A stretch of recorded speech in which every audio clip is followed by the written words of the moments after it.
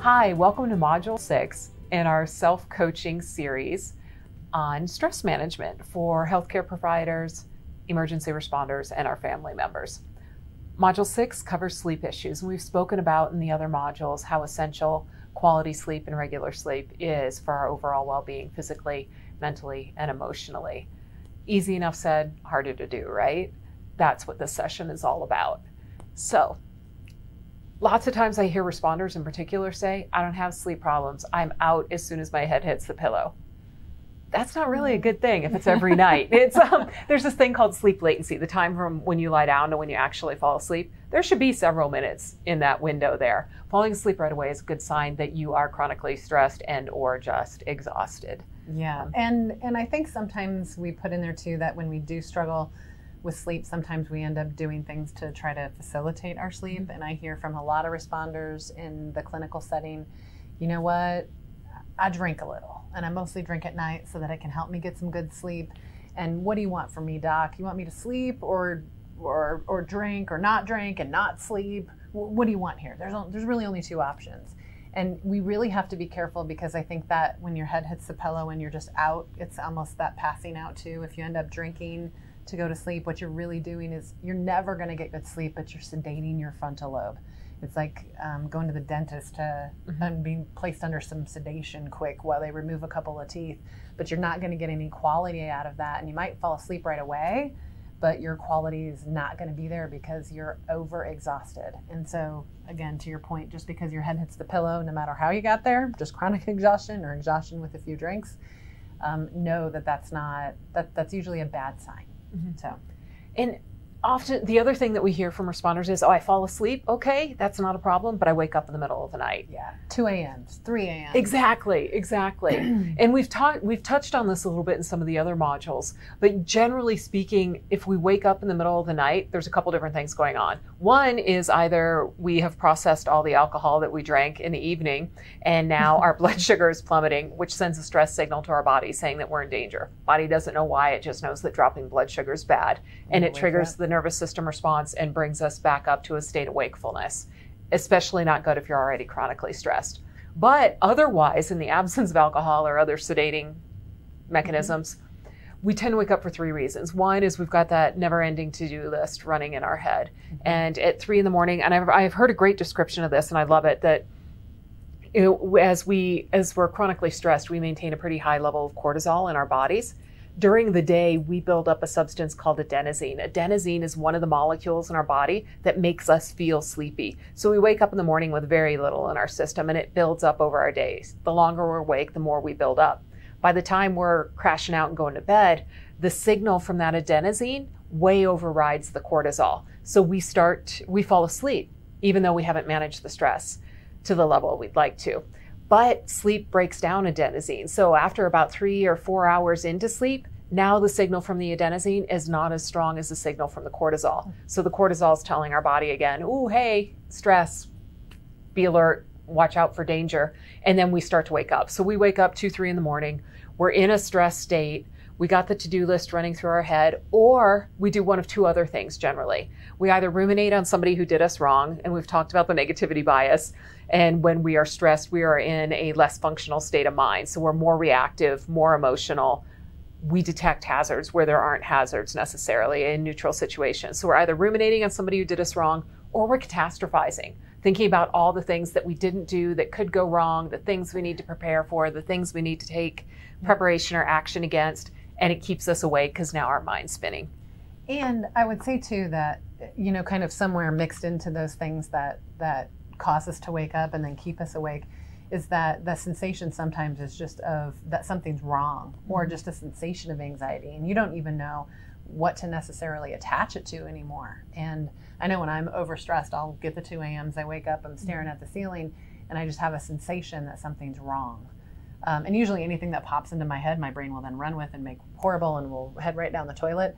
But that sensation of ugh is really that pure sensation of anxiety, because that is what your chemistry is. That's what you're carrying. And so that sensation exists because you're heightened. There doesn't even have to be a trigger. Exactly. All the triggers came before. Now your body is full of that chemical set, and you just feel that way. And there's no identifiable necessarily trigger. So you can also just wake up and feel, ugh. Right. So, and then your brain tries to attach a story to why you have that feeling. Yeah. So there it goes. And there it goes. Exactly. Yeah. So I'm sure many of us have experienced that. I know I have. What can we do about that? For the to-do list, the best thing is actually going back to that journaling or that logging skill. Before you go to bed, and I do this almost religiously, is I write down everything that's on my mind. Everything I have to do tomorrow, who I have to call, what I need to go get at the grocery store, all the things that might start spinning through my head and wake me up. The have-tos, shouldas, and musts. Exactly. That create anxiety. Exactly. So writing a to-do list before you go to bed is an awesome way to make it more likely you're going to sleep through the night. If you still wake up thinking about what you got to do, because occasionally we all get the 3 a.m., oh crap, I forgot this thing and I don't know why I remember now. But keeping a notepad by your bed so you can just jot it down, let it go, and go back to sleep is a really good mechanism to reverse that. The other two things, it goes back to nervous system activation. Like Jamie just said, the body's feeling anxiety. The body feels like there's a warning, something's wrong. And the best thing there is to talk to the nervous system. When we did a whole module on how to down-regulate your nervous system, one of the breathing techniques is that double inhale, slow, prolonged exhale. That's from Andrew Huberman's lab at Stanford. If you're a firefighter, it's also known as skip breathing. So an inhale through the nose, followed by a second inhale through the nose and a long, slow exhalation through your mouth. You can just lie there. Do that for a cycle, 3 to 5. Your heart rate will come down, your blood pressure will come down, your nervous system will get the signal that, hey, everything's okay, that danger's not out there. It can really help you go back to sleep. Another thing too that, and I joke, but it's like a rhino dart to the neck, right? Just to put you completely down, or at least I think it works like that.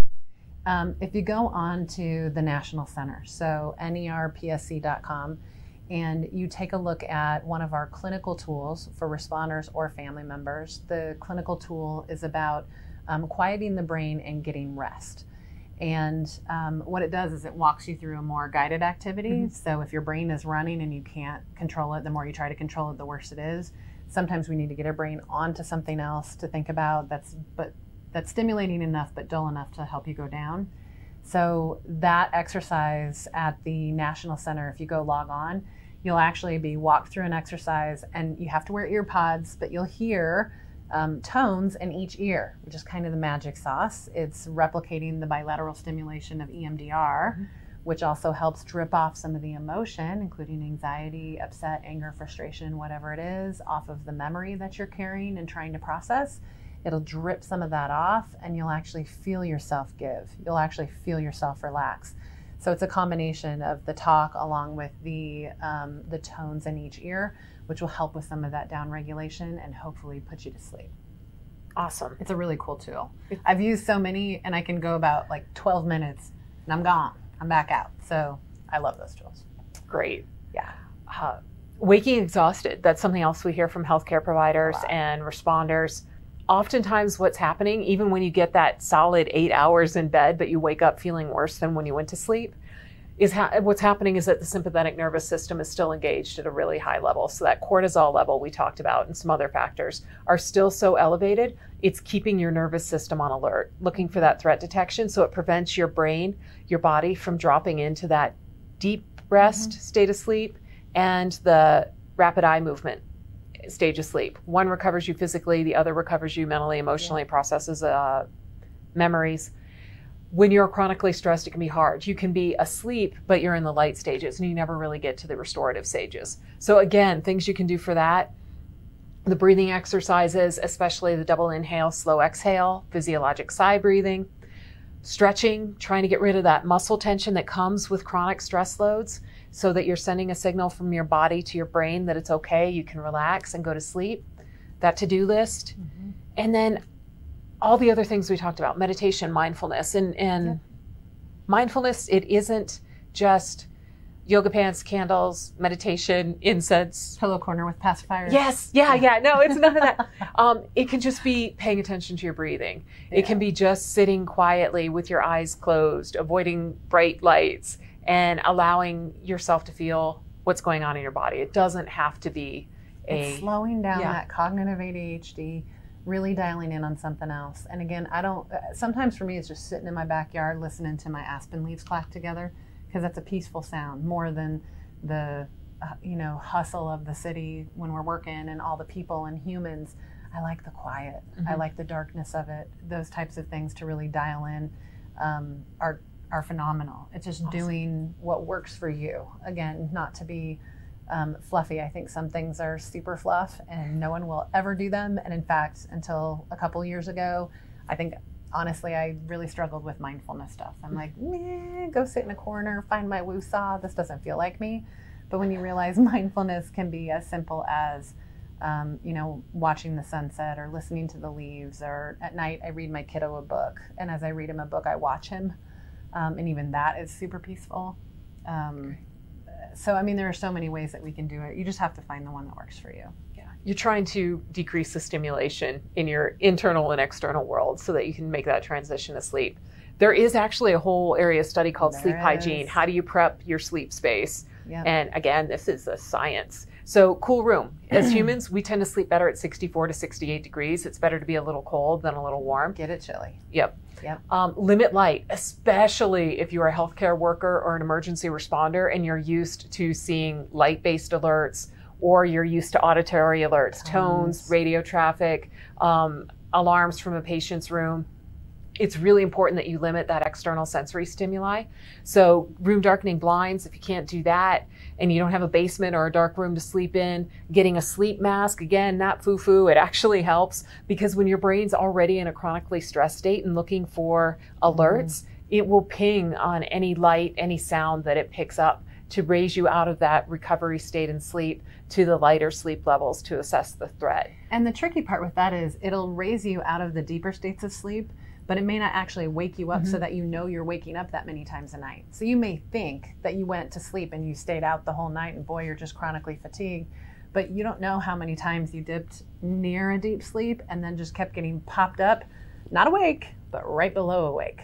And then you kind of hover here instead of getting that restful peace. You won't even know that you didn't actually wake up. Exactly. And so that stinks, because it's a little bit harder to diagnose because you're thinking that you'll just wake up 1,000 times. That's not the case. Sometimes, again, if wakefulness is here, you're going to pop up right underneath it multiple times. Some will do it as many as 200 times a night. And our eyelids are not blackout blinds. Yeah. We all know if you've been asleep and somebody comes in and flips on a light, you're aware of it even with your eyes closed. So that's why it's important to either have a super dark room or something that covers your eyes so that you don't get light triggers.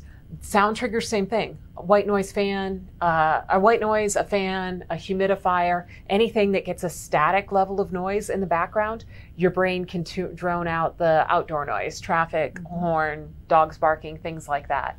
Yeah. Consistent bedtime and wake times. We talked about our circadian rhythm earlier. Our body likes consistency. It's really tough when you're a shift worker to do that. But when you're off duty and you are able to maintain consistent times, it's really important you do that as often as you can. It's better for you. Yeah. And it's harder sometimes, I think, with families when you need to get up and push through a day if you're going to spend time with any humans because you work nights graves.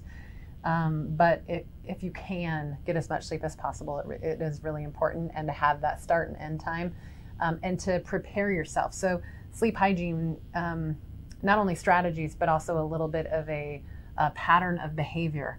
Pattern to behavior also helps your body kind of wind down. So when you draw some of the blinds and you're starting to dim the lights and you're starting to reduce the temperature in your house, that should all kind of occur at the same time. And if it's off by a couple hours, it's still the pattern, so that the body can pick up on the cue that, hey, okay, we're transitioning here. I'm getting a little bit chillier. It's getting a little bit darker. It's getting quieter. We actually start to reduce the volume on our TVs. We dim the lights in our house as it gets later and we're prepping for bed. We try to kind of gradually put ourselves into that whenever we can. Nice. So it is really helpful. It's lots of cues for the brain to start releasing GABA and putting the body down. So awesome. They're good signals. Well, and that's a great way to create a good sleep space for you. The practices that Jamie's talking about, again, are just as key as the space you're sleeping in. Unplugging from tech for a little while before you go to bed, not only because you don't want a whole lot of blue light. What blue light does is it shuts down your body's production of melatonin, which is one of the hormones that induces sleep. We naturally start to produce it about 2 hours before bedtime, and that's another reason why we want as consistent a schedule as possible. But when we get bright light or blue light, it interferes with melatonin and interferes with our sleep. Journaling, we talked about that, downloading your brain, getting it on paper can really help ease you into sleep. During the day, gratitude, time in nature, exercise, all the things we talked about that burn through the stress hormones and help trigger that parasympathetic nervous system reaction, all beneficial. One of the big things we see in responders and healthcare workers is that day to day in our jobs, we get used to so much stimulation that just like the frog slowly boiling in the pot of water that we talk about in another module, we don't recognize that our threshold for stimulation or for really caring about anything has increased. At home with family, that can translate into not really respecting the relevance of our loved ones' feelings and not thinking that, that doesn't qualify as an emergency, nobody's dead, those sorts of comments. So that's not so great. But then the other thing is our stimulation or our threshold for stimulation can increase. And that plays out often in our forms of entertainment where video games, but we're not playing the fun animated video games. We are playing the combat video games, the really violent ones that trigger a stress response. Your heart rate's up, your hands are clenched, and the aggression center highlights the aggression center in the brain. Exactly. And if not video games, oftentimes in movies. We watch, Chicago Police, Chicago Fire, Chicago Dog Catcher, all the shows. So that triggers all of this in us. And it also kind of triggers our worldview too. It really reinforces that the narrow spectrum of humanity that we see frequently in work, especially as responders, is representative of the world as a whole, which can make it harder to appreciate things, to have balance, and to have perspective. So avoiding overstimulating entertainment is a good idea for so many reasons. Yep, absolutely. And I think too that overstimulating entertainment, whether it's gaming or the shoot 'em up movies, videos, whatever it is. I mean, I like to shoot things. I not any humans, of course, but I love those activities. Just have the right time for it. Sometimes games too, people will say, well, gaming is all bad. Gaming's not all bad.